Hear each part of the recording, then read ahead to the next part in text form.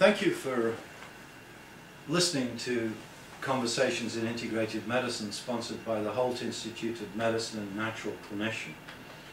An in-depth teaching exercise for individuals who are interested in, let's say, alternative or integrative medicine modules that may be practiced by some physicians.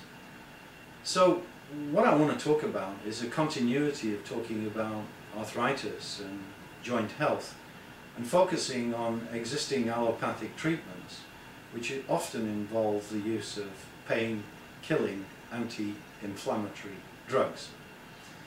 And let's start off by defining some of these drug categories and how they're used. First of all, we have painkillers such as acetaminophen or Tylenol or paracetamol, all the same substance.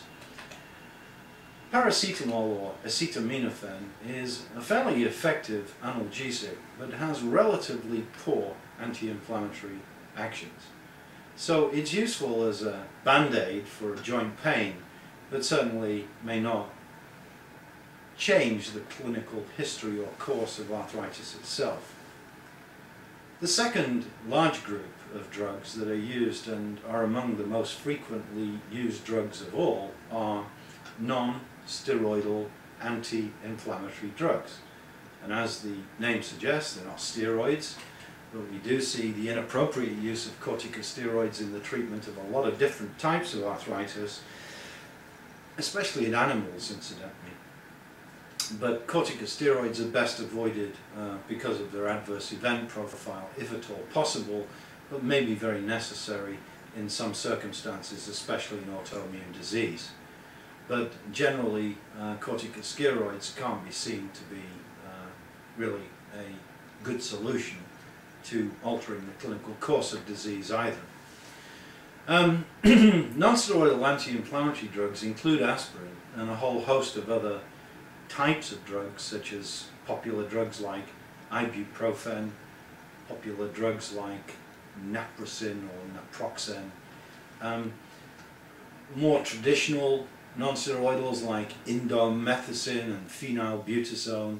These drugs are not very popular anymore, except again in animals.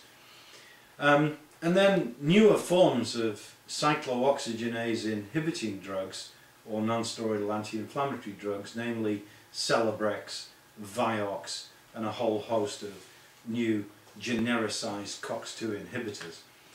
So we mentioned cyclooxygenase enzymes, and what these drugs do is they interfere with conversion pathways in really the expression of COX-1, cyclooxygenase 1, and cyclooxygenase 2 enzymes.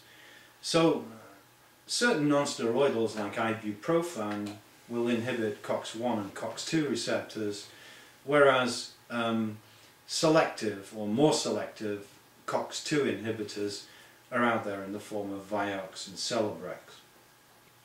Now, I mentioned public health concerns, but in essence you could see that non-steroidal anti-inflammatory drugs are probably the commonest reason for adverse event reporting to the US Food and Drug Administration. And the side effect profile of non-steroidal anti-inflammatory drugs is really quite concerning. First and foremost, they not uncommonly cause dyspepsia, in fact quite frequently. They may cause peptic ulceration. They certainly may cause aggravation of acid peptic disease, and the presence of peptic ulceration is a relative contraindication, and perhaps even gastroesophageal reflux disease. They certainly impair liver function, they certainly impair renal function, and sometimes they have to be stopped for diminution in renal function, especially in the elderly, or signs of liver inflammation with raised enzymes. So we know that these are characteristic side effects, but when we get back to the gastrointestinal tract, we can see studies, including those of my colleagues and I, where about 62% of all life-threatening bleeding from the upper or lower digestive tract is associated with the use of non-steroidal anti-inflammatory drugs, or NSAID, as I've mentioned for short. So in fact, if you look at community hospital intake, you look at Veterans Administration intake, and you look at university hospital intake, those people in the emergency room with significant upper or lower digestive bleeding are taking NSAID. And in fact, studies show us that some elderly people are taking more than one NSAID at once without knowing it. Many people have not received instructions on the side effects of these drugs, and of course this is a big issue. In fact, follow-up of some of the patients that came into hospital with gastrointestinal bleeding were found to go back onto NSAID drugs after they left hospital. Obviously the idea of asking an elderly person to bring in their arthritis medication is a very good idea, and you'll see that often elderly people have more than one type of NSAID. Some have a prescription for an NSAID and have gone out and purchased an over-the-counter NSAID. And the side effects I'm talking about are just as serious in over-the-counter use as they are in prescription use of non-steroidal anti-inflammatory drugs.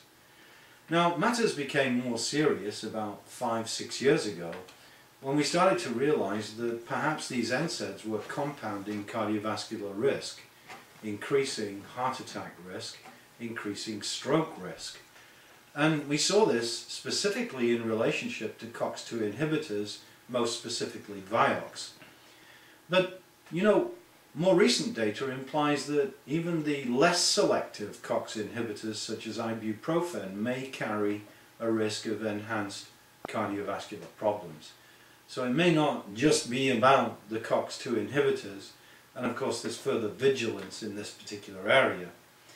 Now, in the integrative medicine model, we're thinking about the obvious, which is, you know, the precipitation of gastrointestinal bleeding. But let me explain that non-steroidal anti-inflammatory drugs are a very common cause of digestive upset. The non-steroidal anti-inflammatory drug not only breaks the gastric mucosal barriers, it also has a major effect on intestinal linings and colonic linings. In fact, studies that showed imaging of the bowel showed that lower digestive tract injury was quite common in people taking non-steroidal anti-inflammatory drugs, and they lie at the heart of one of the causes of leaky gut syndrome or enhanced intestinal permeability. So talking about NSAIDs is almost to say, well, just a minute, these are pretty serious problems, and no wonder people are seeking viable alternatives to drug therapy with the limitations of non-steroidal anti-inflammatory drugs in terms of a side effect profile.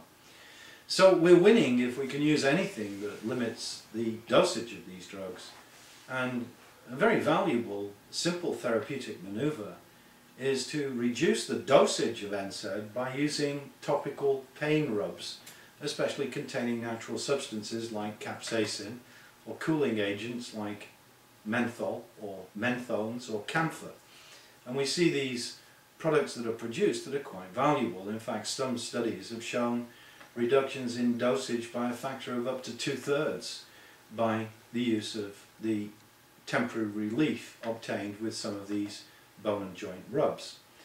Now, one isn't supposed to compare natural products with drugs, but in essence we see a circumstance where dietary supplements have become a mainstay of practice even in conventional medicine. A lot of orthopedic surgeons are now using products like glucosamine to assist in the nutritional management of general arthritis, most specifically osteoarthritis. So what I'm saying isn't alien to the conventional medical group, and it's really an increasing practice given the onerous problems that we see with non-steroidals. So one can see in the integrative medicine model any attempts to reduce these agents are seen as meritorious to reduce iatrogenic disease caused by non-steroidal anti-inflammatory drugs, which are really a modern public health concern. Thank you very much for listening.